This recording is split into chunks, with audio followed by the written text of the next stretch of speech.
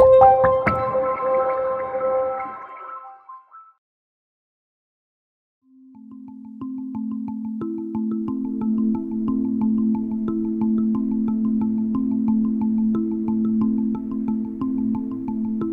somebody asks you, what will an oil do?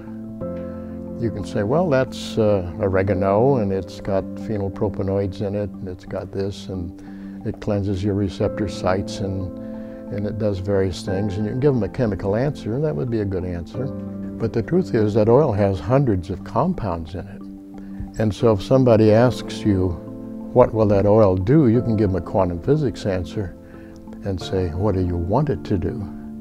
Because it's just a packet of possibilities.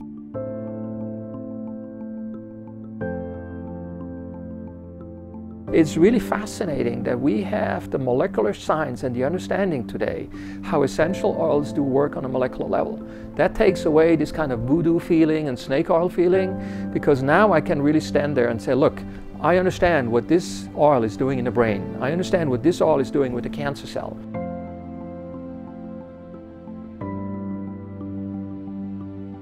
Molecular shapes and sizes of the molecules of essential oils are so compatible with our human body, and that they fit the receptor sites on the cells so perfectly.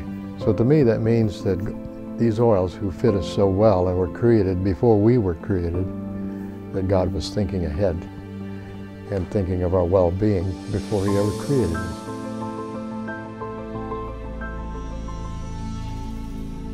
Two of the best known essential oils are frankincense and myrrh.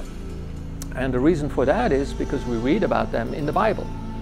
And so the old story goes that the three wise men brought baby Jesus some, precious kind of metals and some essential oils.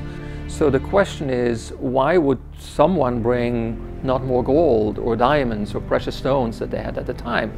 Why did they think that frankincense and myrrh was so precious that the most important baby ever born should get frankincense and myrrh? All of the gifts they brought Jesus, the frankincense, gold, and myrrh, were all very valuable. And in fact, the most valuable of those three was the frankincense, more valuable pound for pound than gold.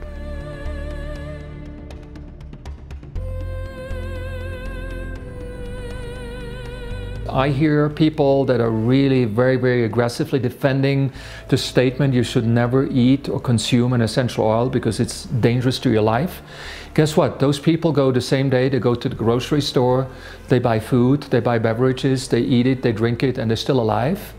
Why? Because all these foods, all these beverages, all the flavors are essential oils. So the FDA has an entire article that talks about the oils that they have approved, essential oils, for flavoring of food and beverages. Unfortunately, these are typically not natural, pure essential oils. They're synthetics because the food and beverage companies are trying to save money. But if you think that you never ever consume an essential oil, you need to rethink your life, because you're eating and drinking them every single day.